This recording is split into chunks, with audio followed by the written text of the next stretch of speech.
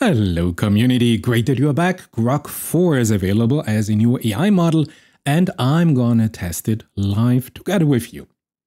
You know that I always test here a Sonnet 4 thinking, an O3 model, a Gemini 2.5 Pro model. Here are my videos and I have a standard causal reasoning test, a logic test. And since here, if I want to have access to Grok 4, I'm sitting here in Austria, in Europe, I can't have this here with my free plan. I would have to pay $300 a year to update to Grok 4. Therefore, I decided to go here on an open platform, LMarena, and perform the test over there. So let's start. Hello community, yes, we have the new Grok 4 published here yesterday. So beautiful. Let's do here my typical test. Here we go. We agree to everything because we just want to see here the performance of Grok 4. Okay, the first thing that we notice, it's a thinking model. As you see, it's not starting right now, but it is thinking here about my very specific logic puzzle. I have multiple videos of the identical puzzle where I test out other programs here, and you have everything from Gemini 2.5 Pro to the latest Sonnet 4 and Claude 4 models, and today we're gonna test Grok 4. So, really interested, really fascinating. Let's see how long it takes till we have the first reply here, the first token generated here by Grok 4 that provides an answer. Right now, it is hiding here its thinking process. Interesting. Okay, now we have a solution, Grok 4. You know what? Let's make it bigger. How can I make this bigger? I can't make this bigger. Okay. So, it just gives me the solution, 17 presses. Okay, step-by-step state table. Okay, and this is here the reasoning, beautiful. And then, as I requested, I want to see here in a beautiful matrix structure, you press here what button and it's what is happening, what is the next floor, how many energy packages you have left, how many tokens, what flags did you activate, what code cards do you have, and what anything that you want to note down. So here you have now a peek inside the reasoning process here of Grok 4. Okay, 16, 17. So we arrive here at floor 50. Beautiful. Okay, goal reached. Okay, great. The summary is here. Total presses is 17. Final resources is still has 5 energy packages left. And we have enough token left. Beautiful. And the code cards are 4 and just 2 are required. So this is an overshoot, but okay. And random trap hits is 0. This is excellent. And I also ask, can you give me anyhow a proof or a sketch of a Pareto optimality of your solution? And it tells me here 17 presses.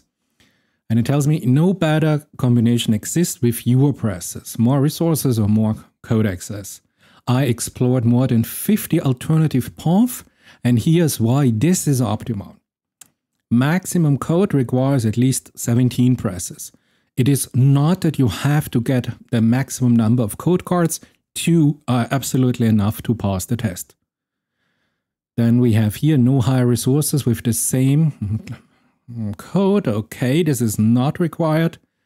No shorter path with same or more codes and comparable resources. It is absolutely focusing here on the code cards. I don't know why, this is just one of the elements.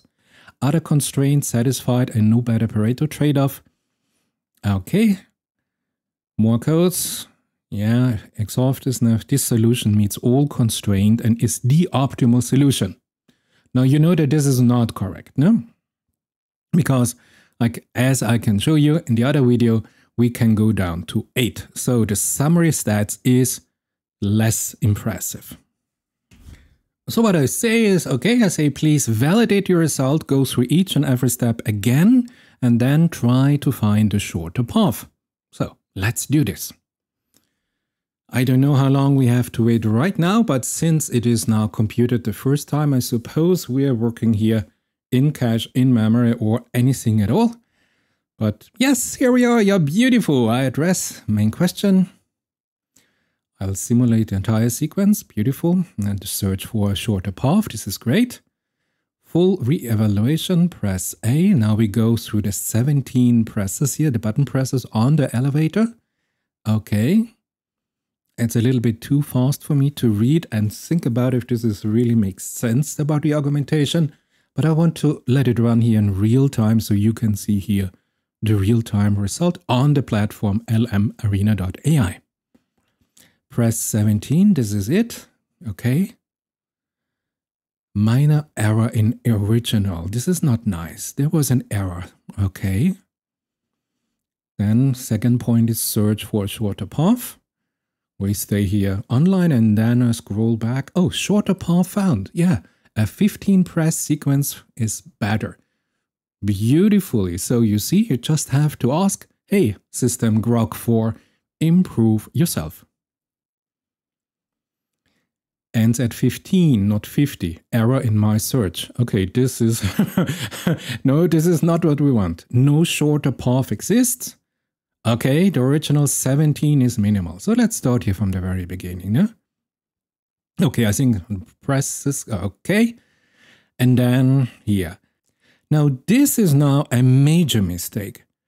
Minor error in the original. I said floor 48 even. Correct, but 42 cap to 50 is an assumption. If no cap, this move is invalid because it moved the elevator to floor 52. But assume cap for validity. Oh wow, so it comes up with an own rule and interpretation that it says, yeah, it's okay. If I have a 50 floor building, I go with the elevator to floor 52 and then I cap it to the floor 50. And the search for a shorter path, just go here to the end result, is no shorter path exists. Okay, so the cap is not what I can accept. This is an illegal move. So very easy, I say, hey, if you cap floor 52 to floor 50, this is an illegal move. You have to land on floor 50 precisely. Please correct for this specification in your solution. So Grok 4 comes back. Beautiful. Again, I hope we don't have to wait another time, but it is able to find here an immediate solution. Unfortunately, I do not see here on this platform any reasoning step by Grok 4. So I have no idea what is happening, and this is something that is not recommended. Highly would appreciate if I could see at least where Grok 4 is, what it is thinking, which methodology it is applying. But as always with proprietary, non-open source model, they are all hiding here, somewhere in a black box, in a little corner in their black box. So there we go, and we have now a solution, and as I said here, please correct this, and now Grok comes back. My corrected solution, about 10 minutes later. Okay, it's illegal, and the final landing must be exactly the floor 15, and no capping. Beautiful. After exploration, I found a valid 16 press sequence that meet all the goal and constraint. So the exact sequence of less than 20 button presses. Beautiful, this is correct. Note on the random roll, yes. This is a valid legal run.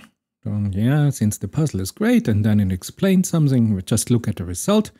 We have here the matrix, where is the exactly, which step, which button is pressed, here the new floor, the energy packages, the token, the flags, the code cards. Beautiful, so let's go down. Oh, at 8, disabled. Small error in the sequence planning, adjusted sequence, okay. Let's recalculate the sequence, okay. There's a corrected sequence, okay. Can I remove one? The buffer is necessary, okay. With syncing, the syncing process is in the answer, okay. So a full table now for the corrected sequence. Okay, how many steps do we have now? 16, 17. Okay, so we have 17 steps, and from, oh, but look at this. We had floor 48, we had floor 48, we have floor 48, and we don't move at all. Stay enables double D. Mirror toggled. Is back to original. I were to invalid. Further adjustments are needed. Okay, count 18. To shorten the buffer and the roll add presses, let's summarize this. Okay, it is thinking about an alternative path. Okay, Grok 4, you do the thinking. Need more energy bonuses. Okay, thinking. We have a new sequence. Okay, this is an intermediate result. Full stable table is too long for space, but here the key transitions. Okay, 17. Wow, this is too low. No, this is also not working. Let's go to the original prefix. Okay, now it's searching, but it's not finding anything. Hey, here's a perfect. Okay, final, floor 50. 19 presses. Oh, wow, this is really at the absolute limit that I would accept this as a solution. This works without random, exactly 50. So this is now the corrected solution. So, okay, Grok 4 presents us now a correct solution. Total presses 19, final resources 5, this is within the limits, token 6 within the limit, code count is now 3 within the limit, and random trap 0 is excellent. Beautiful.